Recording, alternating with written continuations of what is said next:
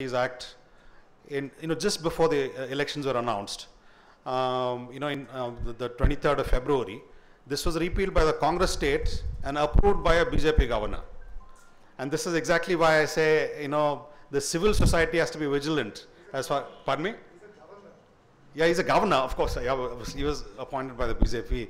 Now, this is where I think the civil society has to remain vigilant, but also keep negotiating with elected governments, former ministers, and members of parliament. So we are really glad that this group came together and you were here to talk to them. It was a wonderful afternoon. Thank you, all of you. Thank you.